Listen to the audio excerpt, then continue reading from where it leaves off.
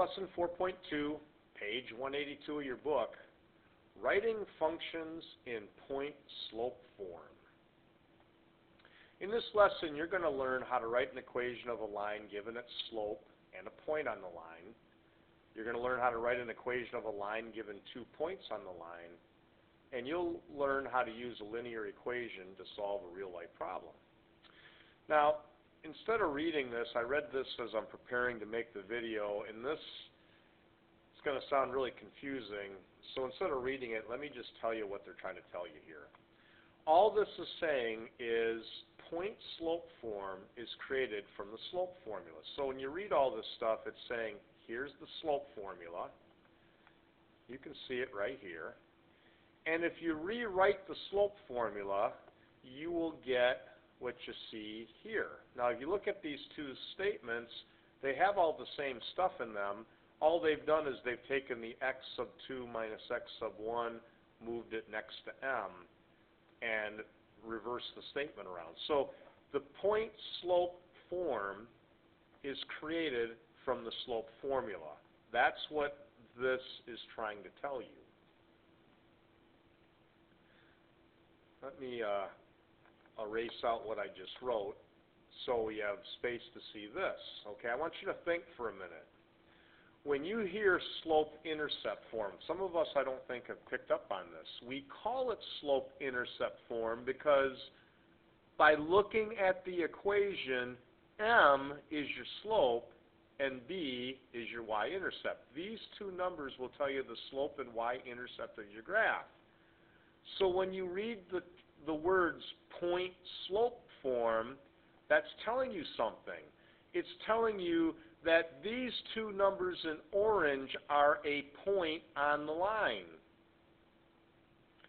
and that the slope is the number m in front of what you see in parentheses here. So when you look at this equation, by looking at these numbers, you ought to be able to tell a point on your line. And by looking at m, you ought to be able to tell the slope of the line.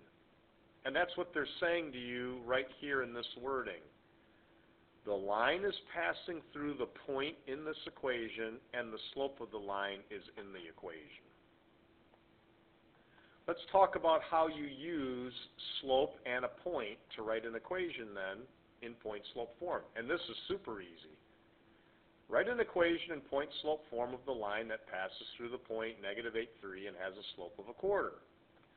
So you'll notice, here's the equation, y minus y sub 1 equals m times x minus x sub 1. Okay?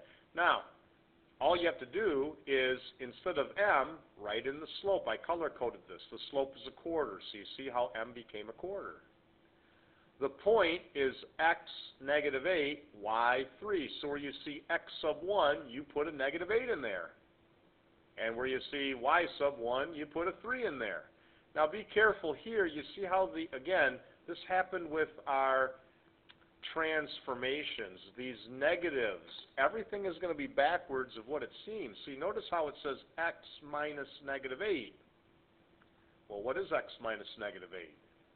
I hope you're saying, well, that's x plus 8. So here's the final equation. Now you notice the point had a -8 in it, but the equation says +8, and the point had a 3, and this says -3. So everything is going to be backwards again of what you expect when you see point-slope form, because the original form has subtractions in it.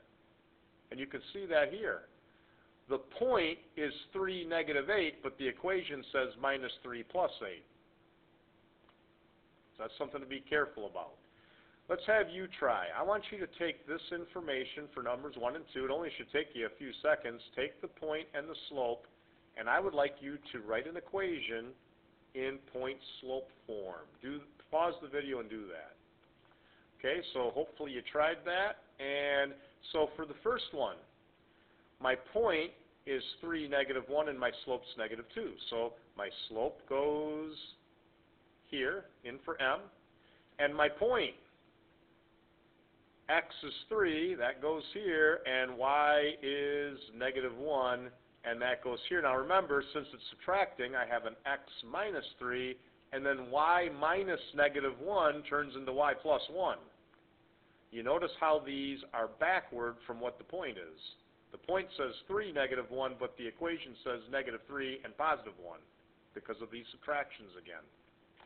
Over here, slope's negative 2/3. I plug that in for m, and I plugged in 4 for x sub 1 and 0 for y sub 1. Either of these equations would be right. You could put y minus 0 equals negative 2/3, parentheses x minus 4. Y minus 0 is just y, so if you just simplified it to here, that'd be fine too. Now, if you are given 2 points and they want you to write an equation, it's just as easy. There's just one more step of work. The first thing you'd have to do is take your 2 points and find the slope. Now remember, to find slope, you got to use the slope formula, y sub 2 minus y sub 1 over x sub 2 minus x sub 1. And then once you have your slope, you take one of the points, and that's a key thing, take one of those 2 points and put them in the equation. Now we can't forget, when we do slope formula, it's rise over run. On our last test, I had people doing run on top and rise on the bottom. If you're doing that, you are not going to get the slopes right, and if your slope's wrong, your equation's going to be wrong. So there's the slope formula again. Do you notice they took these points? Let me highlight them. The y's are here. Can you see how those numbers ended on top? And the x's are here, and can you see how those ended on the bottom? The y's go on top, the x's go on the bottom. It has to be rise over run to get these calculated right. So you notice they worked this out, and they figured out your slope was negative 2. So they put a negative 2 in for slope. And now they took a point. And when you take a point, I pick whatever one seems easiest. Well, I got a choice. It's either 1, 2, or 3, negative 2. I'd say 1, 2 is easiest. Go ahead, put 1 in here, and take 2 and put it in there. And then, now, there's point slope form. So we have a correct equation in point slope form, but I want you to notice the directions. The directions asked us to write an equation in slope intercept form. That's a super easy fix. To change point slope form into slope intercept form, you just got to simplify it.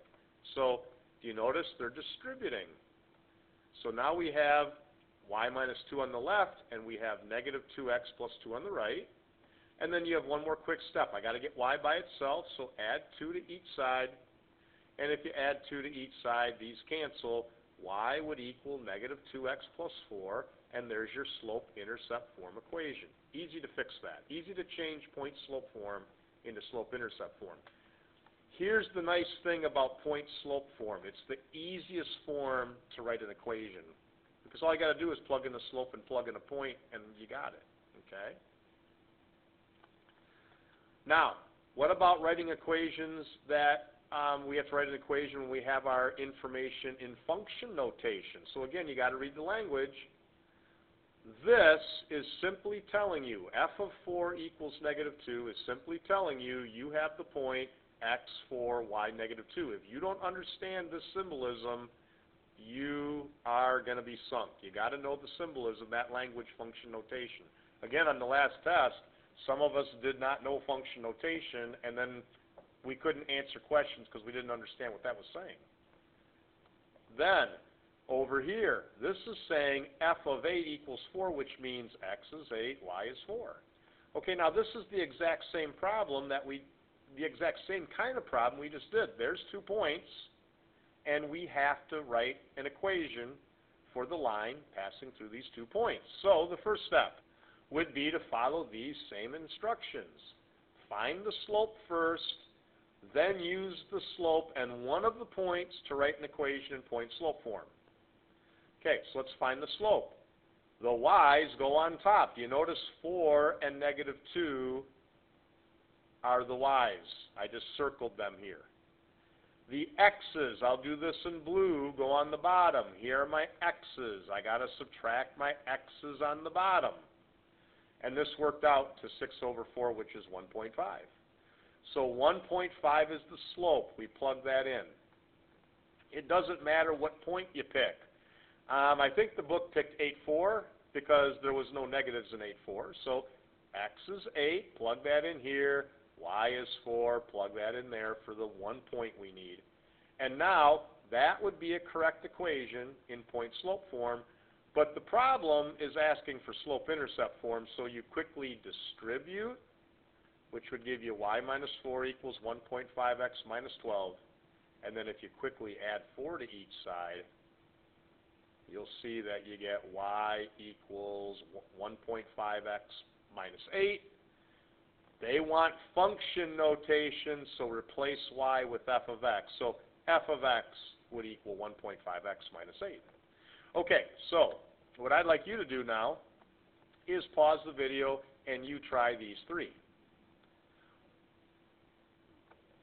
And I'm back, and just to speed up the video, I'm not going to go through each of these, but you can see I boxed my answer in slope-intercept form for numbers 3, 4, and 5.